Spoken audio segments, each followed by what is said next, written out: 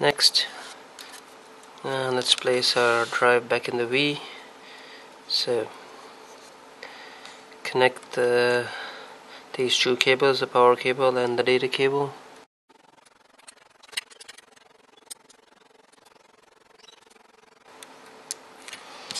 Now make sure you tuck this under here.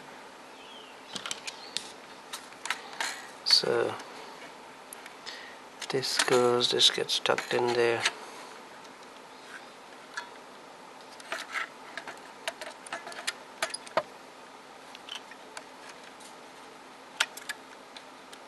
So it should go all the way, and then just align it with these 4 holes.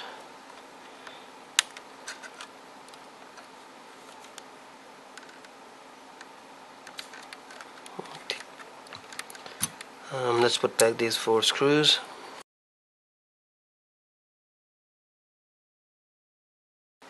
Next, before putting our top cover and other bits, let's just do a quick test to see everything's functioning.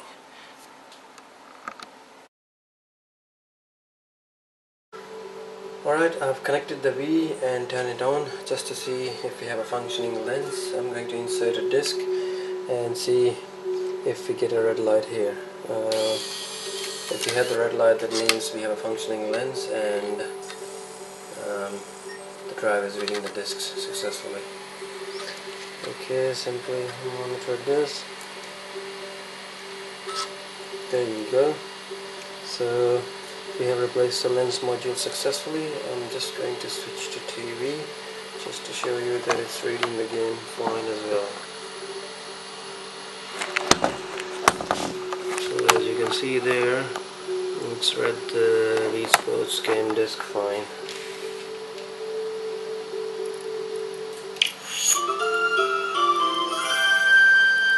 So it's reading the game fine. Once we know everything is functional, let's put back our top and the remaining bits of the Wii. Okay, grab your top and simply align these metal bars, these holes here. So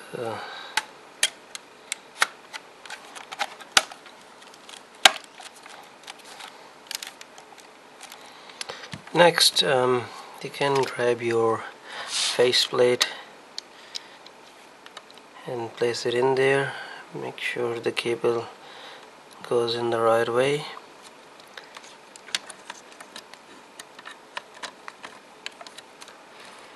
Next,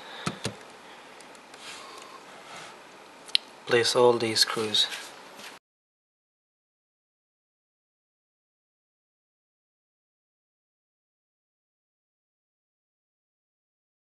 Put back the rubber pad and your plastic sticker.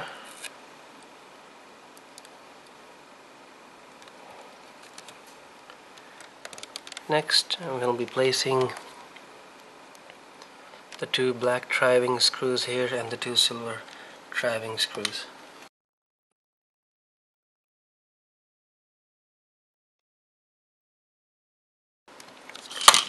Place the stickers back in its places.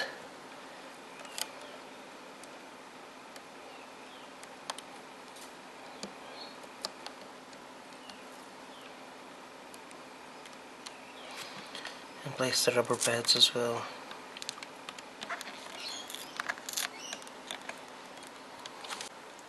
Next, we'll be placing the 2 driving screws here.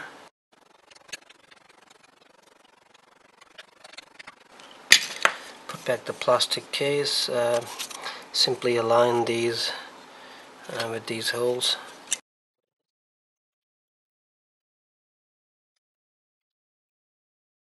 Next, we'll be placing the 2 small screws here and one slightly larger than the other 2.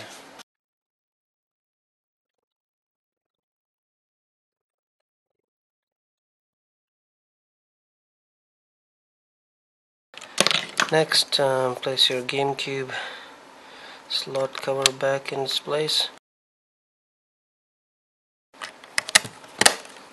clip it in and place your memory card cover.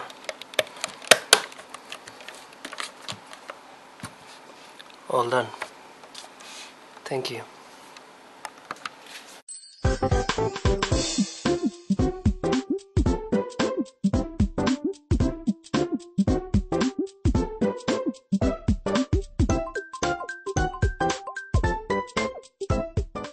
Thanks for watching our video. Please go to www.gc-repairs.com to purchase all the tools and accessories you need for your gaming needs. Thank you.